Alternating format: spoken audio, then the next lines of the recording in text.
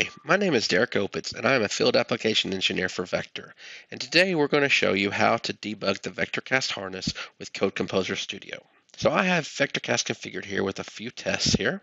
And let's say that one of these tests is not executing properly, and so we want to debug that. The way you would do that is right-click on the test case and say Execute with Debug. And you are presented with two options, with coverage and without coverage. You can debug with either one, but the without coverage is typically easier to do because you don't have the instrumentation points in there to make things more confusing and a little bit harder to debug. So I'm going to choose without coverage. And this help menu is going to pop up here, kind of telling me how to configure Code Composer for debugging. Now, the parts that we really need to know are these two down here. This is the executable location here of where our test harness is, and then the name of our test harness here. So we're going to hit Start Debugger, and this is going to open up Eclipse. And so it's opening up on another screen, and I'll pull it over when it's done. When it's done, we're going to configure VectorCAST to debug this test harness right here. So here is our Eclipse. Now, to debug our harness, we need a working configuration. So I have one right here. I have a little TM4 board in my office. I created a hello world that I can use to connect to the board and debug and debug it. So I'm going to go up here and I'm going to do this little pull down menu on my debug, and I'm going to go to debug configurations. Once I have debug configurations here, I'm going to take the debugging configuration that actually works, the one for my particular board, and I'm going to right click and I'm going to duplicate. And so we're going to make sure that we have a working configuration, then we duplicate it, then we give it a name. We're going to give it just VCAST_debug.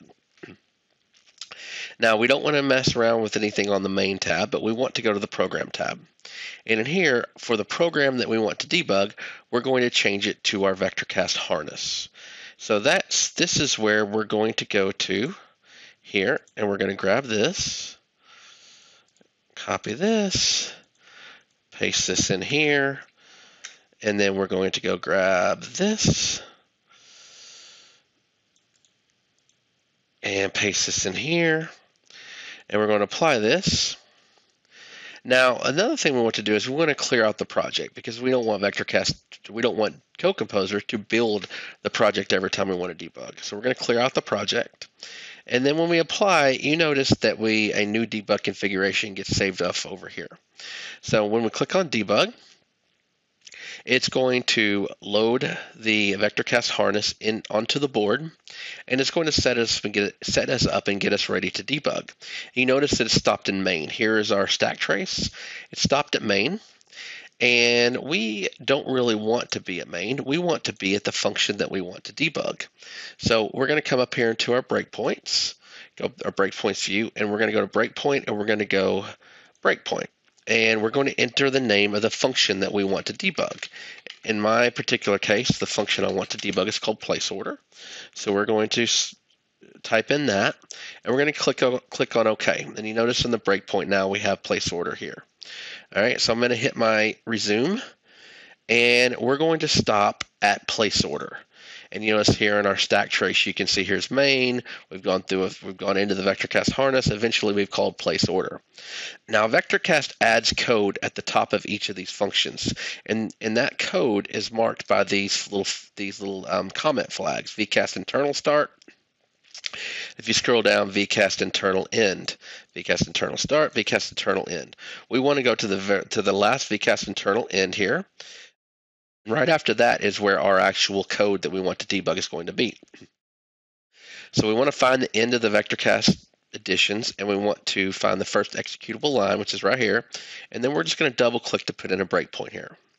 You notice it gets added up here.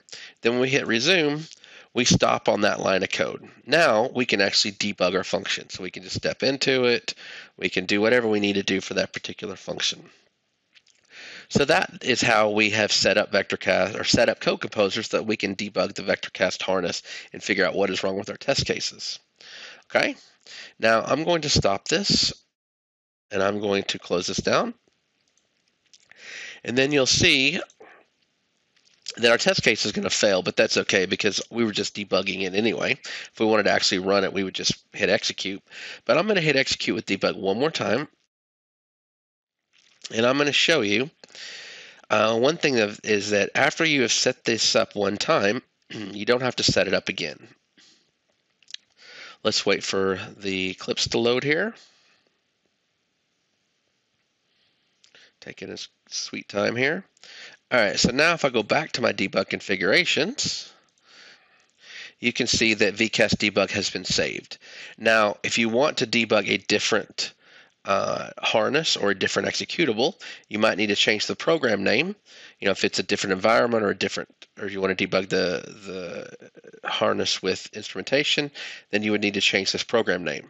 But for this particular case, we just want to debug the same harness, so we just hit debug, and you can see we're back at main. Eventually, we're back at main, and if we still have our breakpoints even, we hit go again, and now we're back to the VCAST internal start of the place order. So thank you for watching this video. I hope this was helpful. If you would like to check out our other videos on our VectorCAST YouTube channel, please do. Thank you very much. Bye.